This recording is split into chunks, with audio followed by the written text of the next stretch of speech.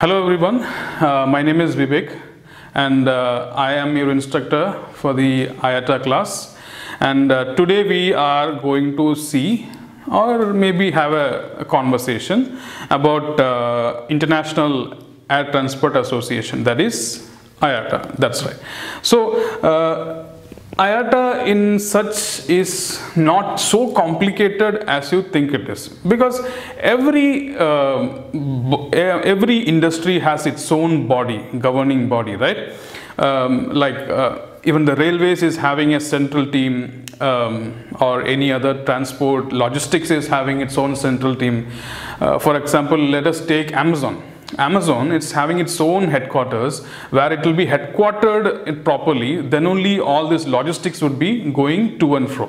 Just like that, aviation also needs a proper authority body which will give guidance to it. All airports and also airlines.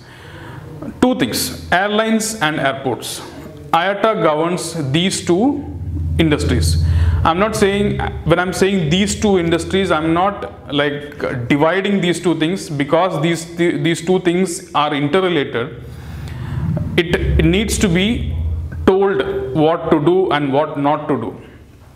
For example, I'll tell you, now we have a pandemic situation. Pandemic means what? Like the coronavirus.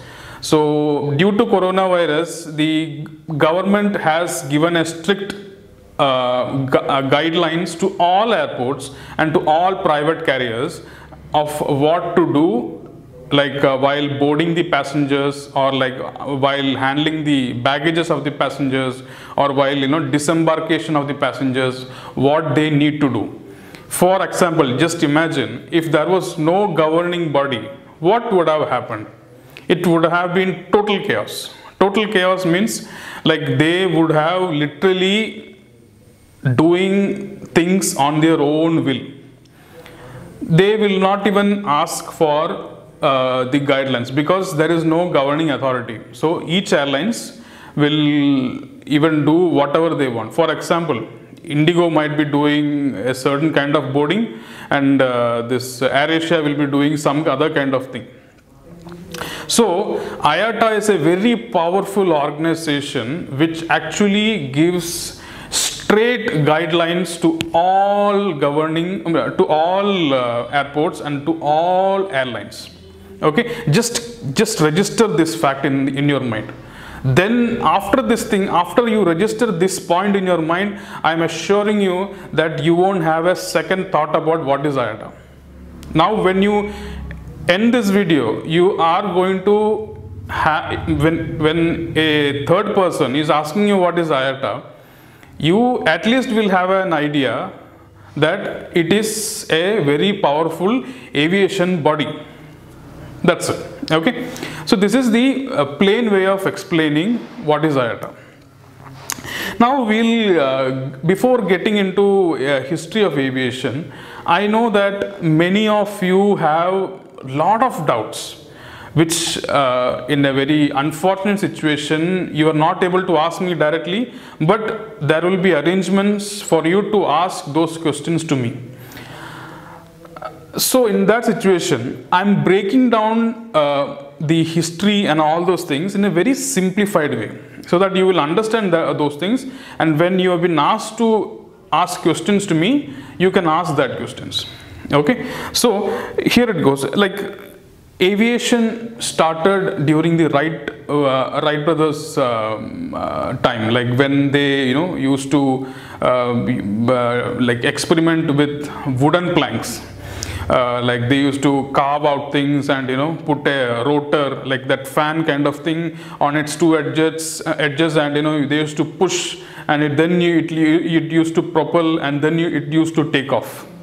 So history is really crazy at times. Even I find history really crazy. Even from Einstein to all other people, they were crazy people at their time. So was Wright brothers. Wright brothers were a crazy set of people, brothers who thought that humans can also fly like birds. So having this thing in your mind, let us step into the history of aviation. So if you can just see in your textbook, the first authorized testing was done in December 17th, 1903 by Orville Wright, who flew his wood and fabric aircraft for 12 seconds. Just imagine, just 12 seconds. Just 12 seconds. Just count 1, 2, 3, 4, 5, 6, 7, 8, 9, 10, 11, 12. That's it. That's it. But that was like a big thing for them, because if we jump, we can't stay in the air for even for a second. But this was a big achievement for them. They at least flew for 12 seconds. Flew means not they went up to the space. They literally jumped and they were hovered in the air, and then they came back to the earth. So it was like that. So it was, don't think that it was a full-fledged aircraft or those kind of thing. It was not like that. It was a very experimentalized structure which they used, using wooden planks and all those things. But it was the start of civil aviation. Okay, yeah. So it was done in a very dusty, sandy North Carolina strip. North Carolina of United States of America is a very dusty town. Wherever you go, you will find only dust and sand, just like Rajasthan of India. So in that sandy strip, 100 years ago, they made this first attempt. Okay, so if you can just see, scroll down, then I think in the third paragraph, you are going to see that civil aviation as a concept. Civil aviation, what is civil aviation? What is the spelling of civil aviation? Civil aviation. Civil aviation. What is civil? Civil means civil dress. Sometimes you might be hearing some uniformed officers saying that go in civilian dress. What is civil? Civil means anything related to the citizens, normal citizens of a country. So this aviation is civil aviation. That means the aviation in which normal people could be transported from one point to another. So this was not at all a concept, okay. During, I would say, the World War I, I think from 1914 to 1918, almost 3 to 4 years, it became apparent that the aircrafts could play an important role in national defense. As a result, this period saw the production of the first combat aircraft and the construction of by the countries involved in the conflict by many military airports, especially Germany. What they did is that they molded an aircraft where many people could sit on this sideways, unlike what we see now, like rows of seats. No, it was not like that.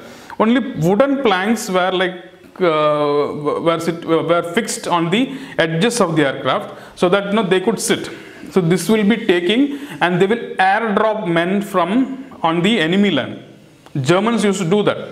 And this Nazi, all these kind of people, when they used to fight, especially Germans, they used to, while flying over enemy territory, they will used to airdrop men. So to airdrop men, first they need to create some seats where they could sit. So this was one thing.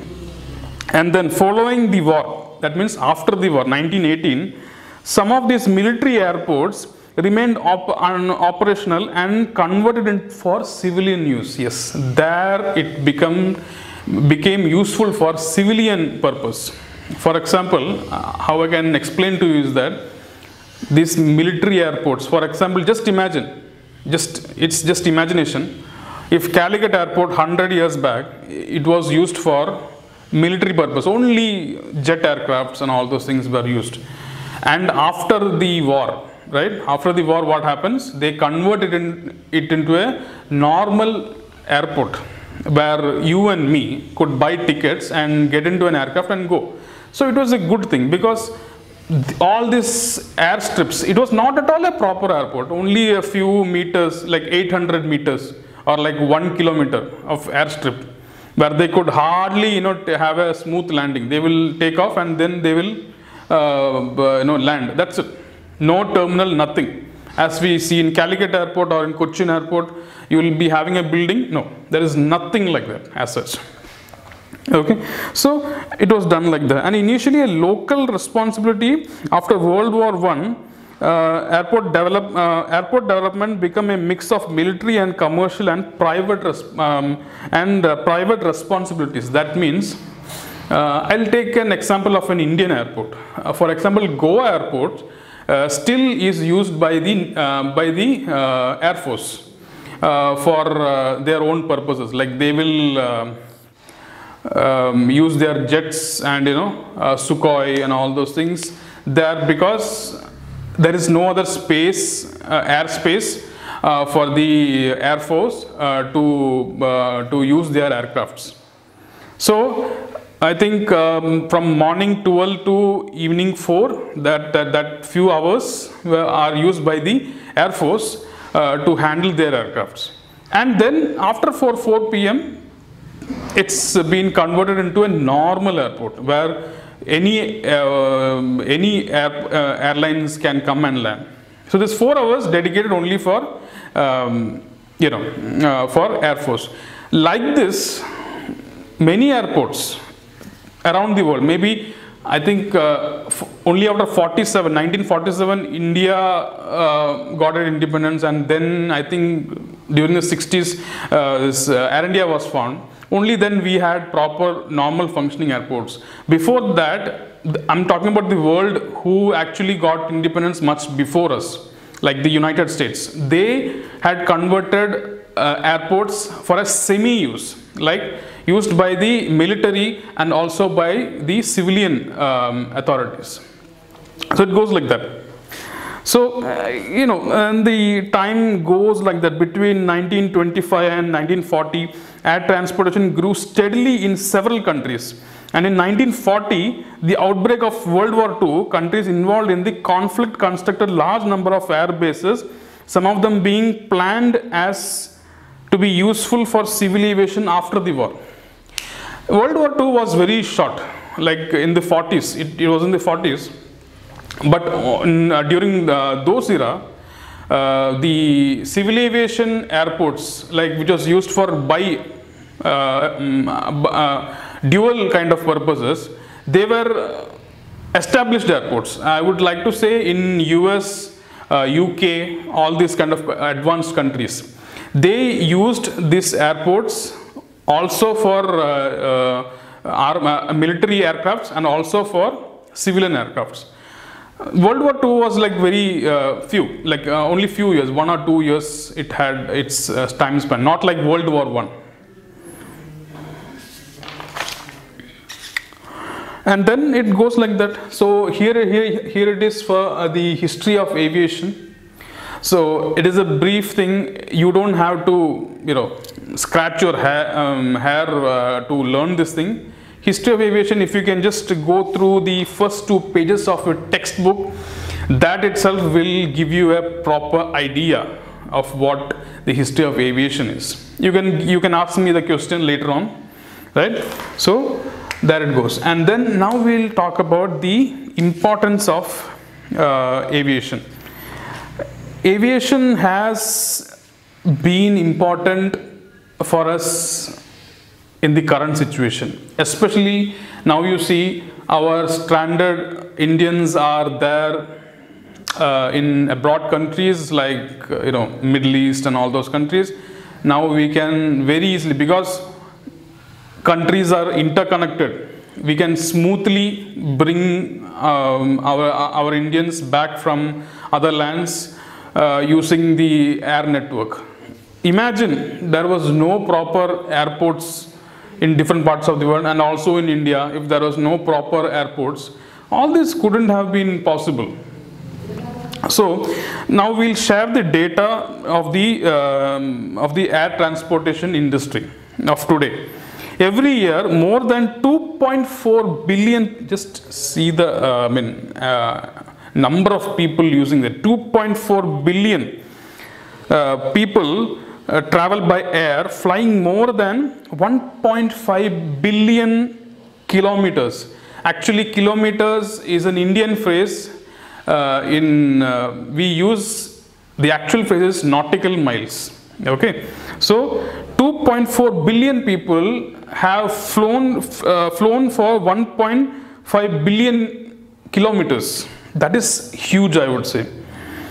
There are approximately 270 international airlines in the world and more than many national and regional ones. There are at least 1,500 major airports in the world. Overall, airports generate more than 32 million jobs.